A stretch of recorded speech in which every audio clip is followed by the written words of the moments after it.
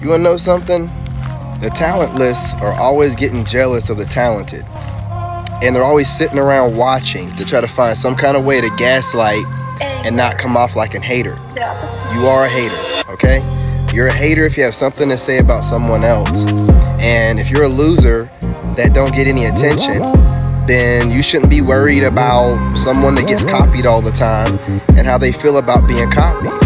I don't know how long it took you to come up with that little video, dummy. You know what I'm saying? Because I've been talking about people copying me for a while, so I guess it took you a little while to get it together. But listen, mind your business. No one cares what you think. That's why you have no followers. That's why you have no views. Don't tell me or tell anyone how they should, you know, deal with people that are stealing from them and, you know, not give. I do whatever I want to do.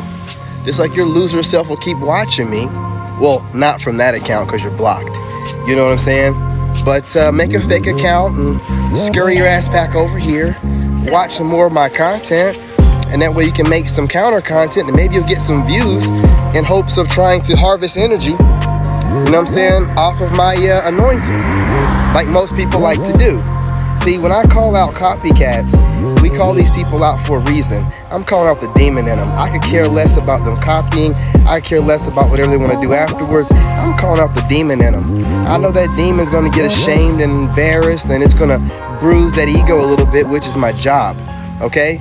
So if you're a loser who gets jealous of people that get plenty of attention, you know, from online, and then you feel some type of way because I want to take upon that attention the way I want to, whether I want to, you know, not jump online every minute I can to harvest off that energy, or if I want to continue to just post when I feel like it, or take time away from being online, or call out copycats, I will do so.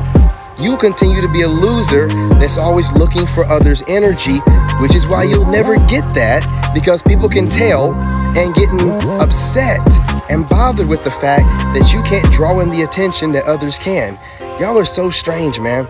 The more I go upon my journey, the more I see these hating losers have nothing else better to do than sit around and find weird reasons to get mad at other people for being the pathetic losers that they are. Instead of getting out and doing something productive, they sit around and try to find smart ways to hate on other people without coming off like a hater. Well, you come off like a hater when you're running your mouth about somebody else. No one asked for your raggedy ass opinion.